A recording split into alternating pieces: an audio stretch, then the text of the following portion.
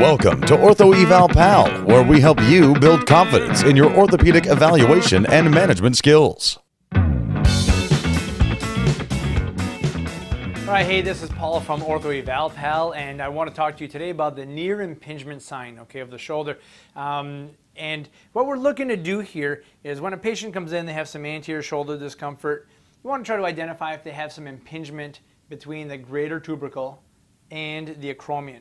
All right, so what you do is you take the arm from here, hand on the scapula, one over here, you bring the arm straight up, and you're looking to get a little discomfort in the superior aspect of the shoulder. Okay, so that would be a positive sign of a NEER impingement, okay, a rotator cuff impingement.